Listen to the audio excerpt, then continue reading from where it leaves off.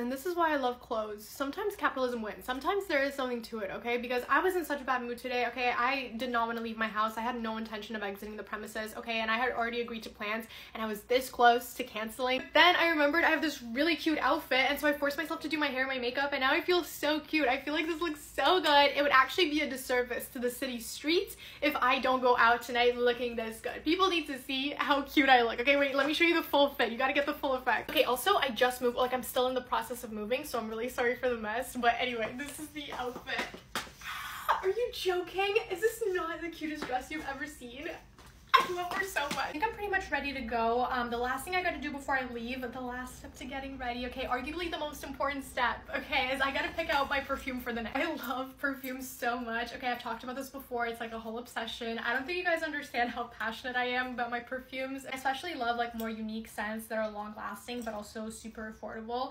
And I just got a bunch of perfumes from this brand that I thought we could try together, and maybe we can pick one that best fits the outfit, the vibe, you know? This is the brand. I think it's pronounced AHUJA, but I'm not 100% sure. Correct me if I'm wrong. Just kidding. I'm never wrong. I'm perfect. Thank you. This one is called Sacred Sentel. Oh, also all of these are eau de parfum, not eau de toilette, which is good because eau de parfum lasts a lot longer. Ooh, that smells so good.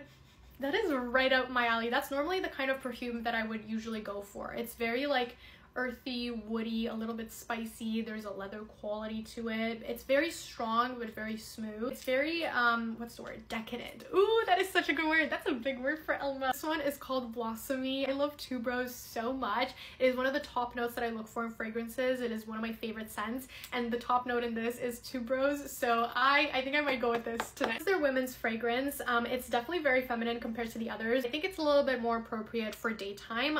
There's vanilla notes in there as well as iris and jasmine, so I think this is better for daytime. This is another unisex fragrance. It's called Majestic Oud. The top note is obviously oud as well as patchouli, a little bit of vanilla and raspberry. This is really nice. I really like this too. Again, very much up my alley. The last one is called Rouge Fusion. I think we might have saved the best for last because I love this. It's a little bit citrus forward, but there's a sweetness and warmth from the vanilla note in this. I don't really know how to describe it, but again, it's very decadent, very licentious. It's so good. I think this one is my favorite, and obviously it's the one I'm going with tonight. I just feel like it fits the vibe the best. I feel like if I could describe this perfume with an outfit, it would be this outfit. You know, the citrusy notes. It's a little bit fun but sexy, but also sweet and a little bit unique. It worked out perfectly. This is the final look. Let me know what you think. Okay, that's it. Love you. Bye.